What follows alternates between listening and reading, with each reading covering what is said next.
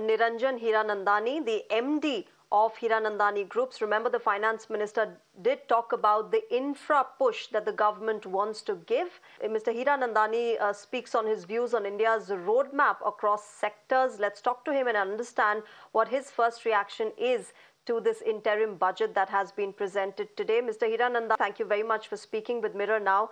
Your first reaction on the interim budget?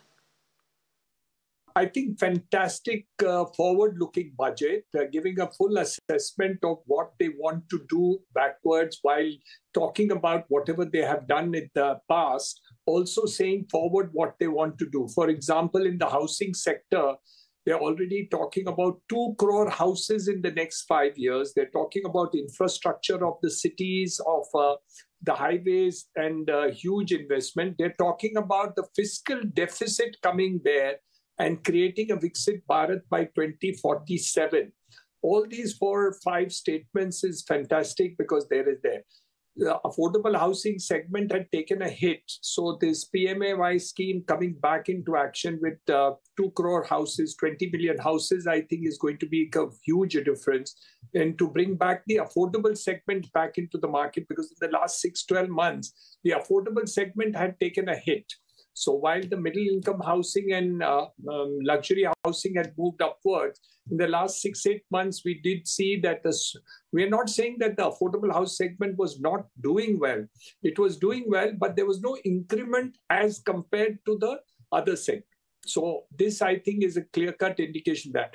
And overall, talking about the developed market and then specifying specifically as to what the components will be. For example, roads, for example, ports, airports, highways, everything, industry, manufacturing, I think all that. And plus, of course, the social benefits required to meet the poorest of poor in every segment. I think all that put together really indicates that they're going to do both sides. We're going to see the development side as well as the social commitment side.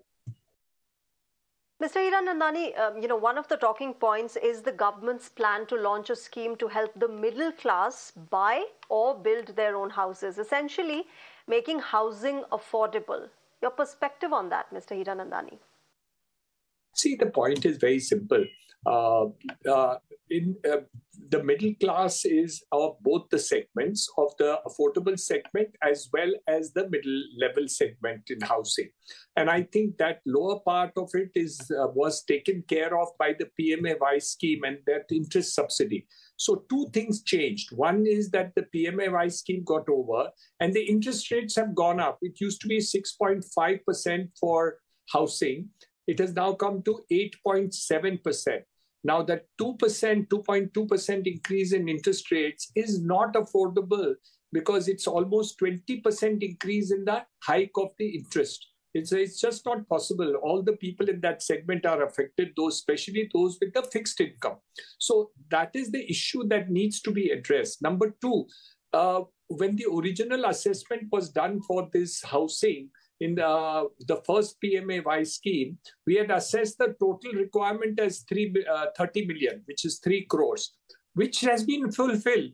Now we realize that we need much, much more in order to take care of the country. And that is why this addition of 2 crore houses or 20 million houses is being sought for in the next 5 years. So it was an assessment which was less rather than that. And probably if that time we had assessed at 50 million houses or 5 crore houses, they would have been hesitant to take off the scheme at that time. So I think the interest rate hike has affected the affordable segment more.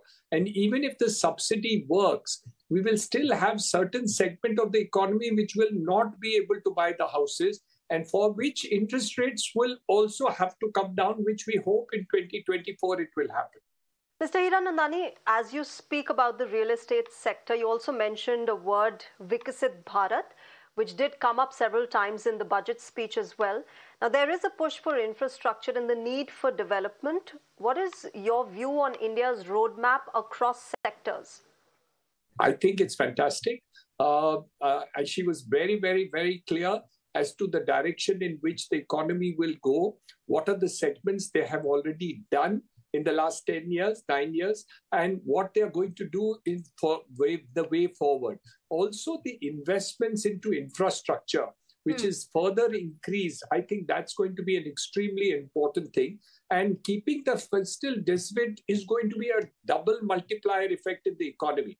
And if you want to actually go to a double-digit GDP growth, which is what she did not mention, but if you have to reach the idea of Viksit Bharat by 2047, in the next couple of years, you will have to have 1 or 2 years when you will reach double-digit growth.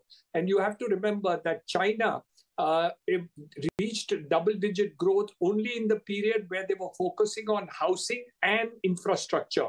So the refocus on housing and in urban infrastructure, overall infrastructure, may bring actually from 7.2%, my view is, you will maybe in the next 2 years even touch 10% GDP growth, which will bring us to our target much earlier than 2047. All right. Thank you very much, Mr. Niranjan Hiranandani, for speaking with us at Mirror Now and sharing your perspective on this interim budget that has been presented by the Finance Minister.